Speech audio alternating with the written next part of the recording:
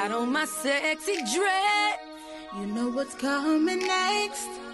I know you got my text. I want you between my legs. Showing up for you. Can I put it on you? What's up, you guys? I'm back with another YouTube video, and today I really didn't want to do a video. I really didn't want to do because this journey has been long, very long. Like, I've been in a hospital since today's the July the 12th. I literally went to a doctor visit on the 7th and ended up in the hospital. And from the 7th to the 12th, I've been here. And I think I've been on almost every baby floor there is. I done been to ICU, and all of the above. But I'm gonna get in detail probably when I get home. And hopefully today is my last day, but I don't know. Like, I remember, like, with my son, it was, like, I remember, like, having a C-section with my son. Like, C-sections are nothing to play with. They hurt. They hurt very bad. But the more you walk, like, the better it feels. Like, you know, you're able to be mobile. Like, I started off, like, bent over. Like, I couldn't, like, stand up straight. And I still can't, like, all the way stand up straight because it still hurts and burns, like, the scar or whatever. And it's been, 9, 10, 11, 12. Been, like, 4 days since my surgery. So, hopefully, I get a little bit more healed. But we're not gonna do this for a long time. Ain't no more kids for a long time. Because I was not prepared.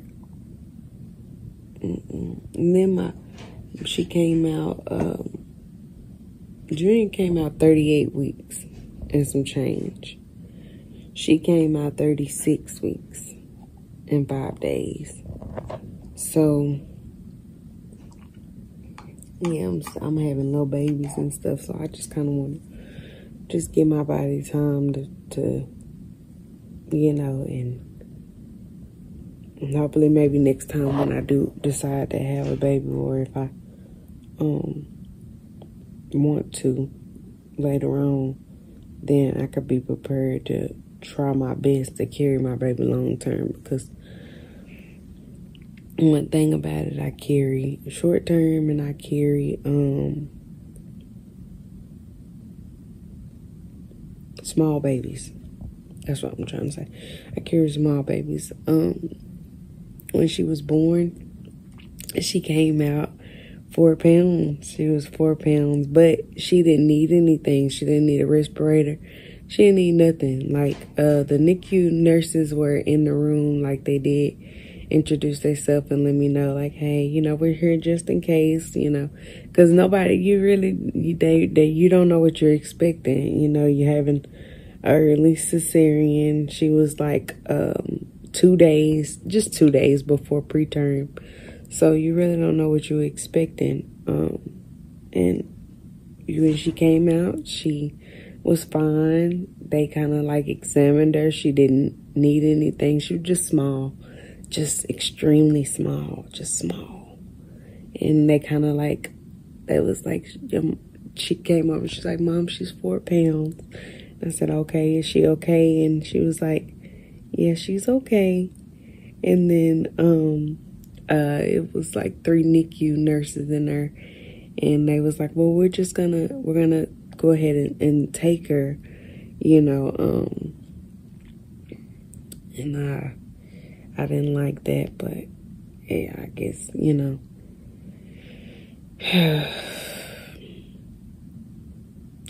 So yeah, so they took her or whatever, and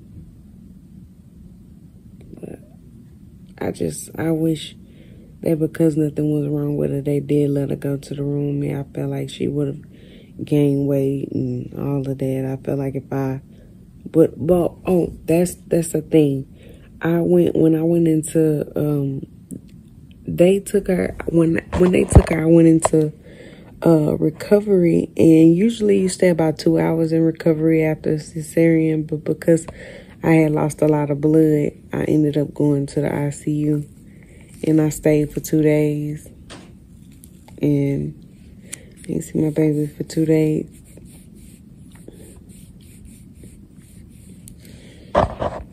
That was tough. So it's not really nothing nobody could have done any different. But my blood pressure was like extremely high.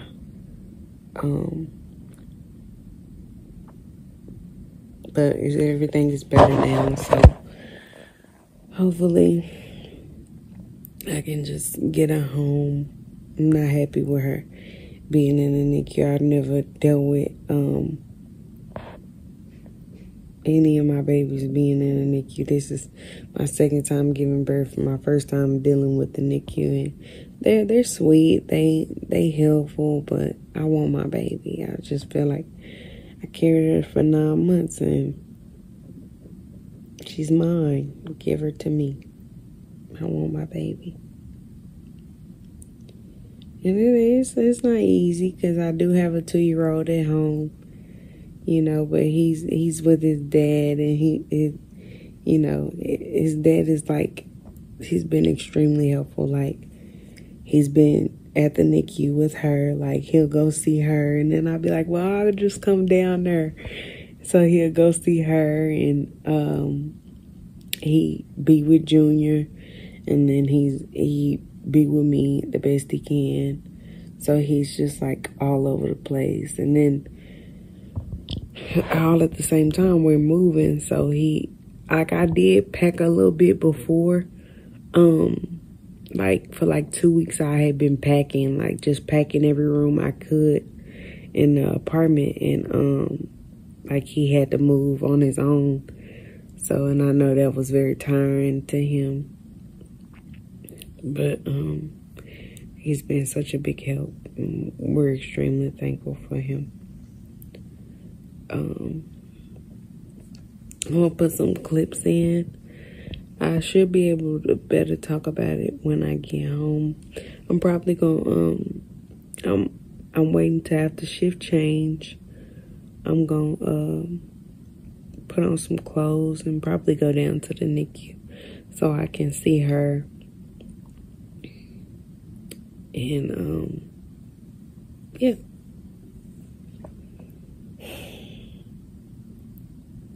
But I'm smiling, but I'm telling y'all, like, I'm extremely hurt. Like, I want my baby with me. Like, I just, I want my baby with me. Like, it's not easy, but I'm trying my best to do what I gotta do for my kids. I got a 2-year-old at home that hadn't seen me in a week. I got 9, 10, 11, 12. I got a 3-4-day-old. I think she's 4 days. Actually, 9, 10, 11, 12. She's about 3 days old. She was born, don't quote me on it. She was born Sunday, July 9th. But I'm at what time? Okay, yeah, at 2 o'clock, at 2:17 p.m. Oh my God, that was so like waiting on to have a cesarean. They don't really tell you the exact time that you're gonna go in for the surgery. So I was just very anticipated. I was very like, I took a nap, but then I woke up crying. I was crying, I was bawling. And my nurse that came in, she was like, what's wrong? And I said, I don't want to do it. I'm scared. And I'm terrified. terrified. Even though I've done it before, the first time I did it was my first surgery, emergency, and you know, you have no pause for that. But second time around, you know what you're expecting, you know, anything can happen. And I was scared and I didn't want to do it. And I cried. I think I calmed down more after I got my epidural. Once they put the thing, they put, I forgot what it was. It's something before the epidural that they gave me. And so, I think it's called a spinal tap or something. They gave me that, and then they gave me the epidural. So I kind of like felt a little better. But before that, like I feel like things started like making me more sadder when I got to the part where I had to get the what's it called? Catheter. And the first time I got a catheter, I had an epidural, so I didn't really feel it. But this time, baby, oh my God, I had got a catheter before I got my spinal tap, so I felt it, and then it was terrible. But I felt a little better after I got my spinal tap and my epidural. Like, it made me feel a little better. I didn't feel feel like too much pain after that. I was, okay.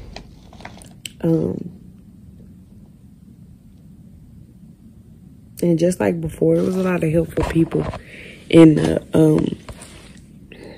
surgery room. Like, it was very, very helpful. I had an overseeing doctor. She was overseeing everything and everybody. She even held my hands, like, when I was getting the spinal tap, because I don't do well with needles. She was very helpful. Anytime I felt pressure, like, they were on it. Like, it was all eyes and ears trying to figure out, like, it's not pain, is it pressure? And give a little bit more, you know, of the epidural medication. So, you know, but yeah, so I just want to give my body time. And I think I gave my body a lot of time before my son was born. After my son was born, my bad. Because he'll be 3 in September. So I gave my body a lot of time. But I'm talking about some real time now. Like, my kids in school time. Like, I kind of want to wait until my kids, like, not just start school, but really be in school. Like, I'm trying to have 10 and 12-year-olds before I decide to make any decision like this again. So I can prepare my body, and I really want to be able to carry full term and not have to experience the Nicu again. The Nicu is very helpful. It's not a bad experience. It's just, you know, not being able to have your baby makes you sad. It does. It makes you sad. There's nothing that can be done, but time heals all. So you just gotta give everything time. It's not forever.